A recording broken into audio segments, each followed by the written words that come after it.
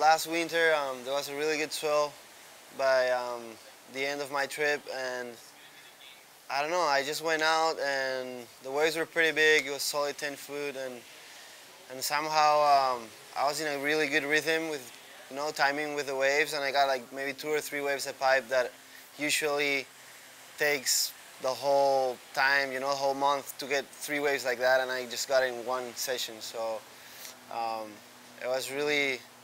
I don't know, I was really stoked, really happy to get like 3 good waves in one session, and one of them was really good, one of my best waves I ever got at Pipeline. And I don't know, it felt really nice and doesn't happen that often, so good times.